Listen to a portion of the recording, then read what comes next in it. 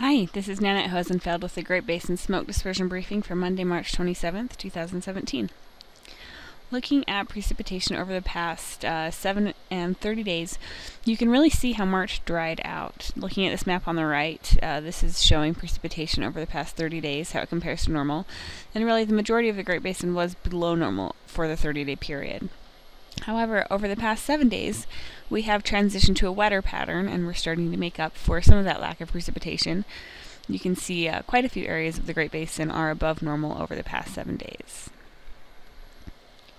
The satellite today shows a system across the Great Basin that is bringing clouds and unsettled weather to much of the area, with some more moisture on its way behind this current system. For today, we are looking at good to excellent mixing across the majority of the area. The only exception to that is portions of Utah, and that is because we have these pretty healthy transport winds across portions of Nevada. We also have great mixing heights across portions of Nevada and southeastern Utah.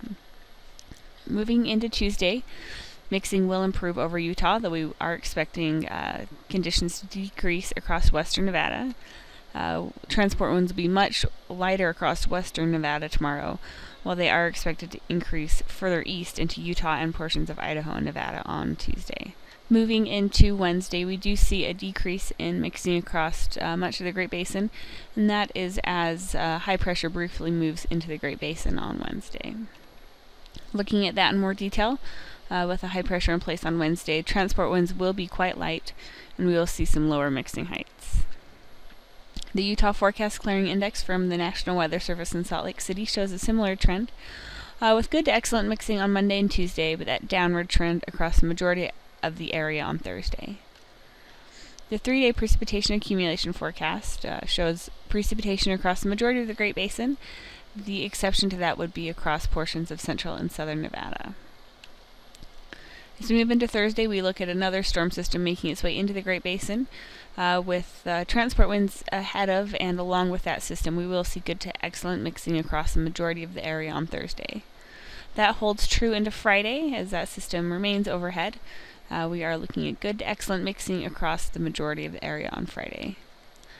On Saturday, we could see things start to decrease a bit across the north as high pressure noses into the northern parts of the area.